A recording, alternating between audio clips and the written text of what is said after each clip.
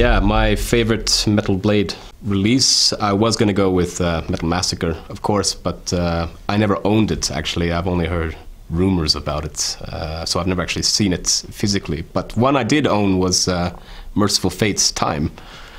And I thought that that record, growing up in Canada, we didn't have so much, I wasn't too much metal in those days. And I thought hearing King Diamond, of course, in Merciful Fate was just, it was unlike anything I'd ever heard. So Time was just this epic, awesome record. I still listen to it every day. And just a flawless record, in my opinion. So great release.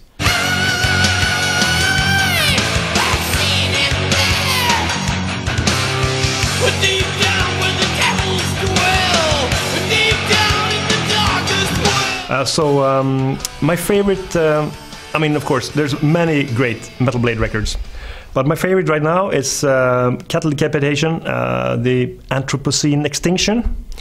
It's like being hit by a train, pretty much. It's just an awesome record. I love that one. The new one is really great too, but that one I come back to it quite often.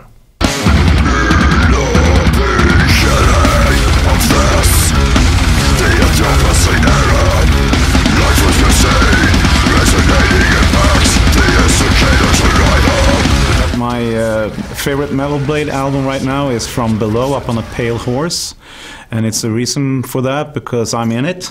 I'm on it. I do some choirs on it too, and it's a good band. They're in the doom genre, just as us, and nice guys. So yeah, that's what I'm listening to from Metal Blade.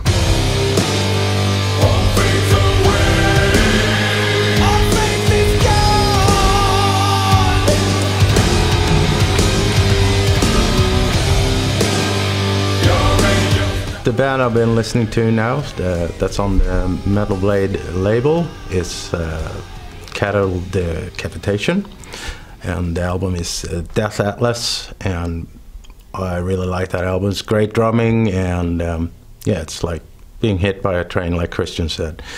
That band is awesome.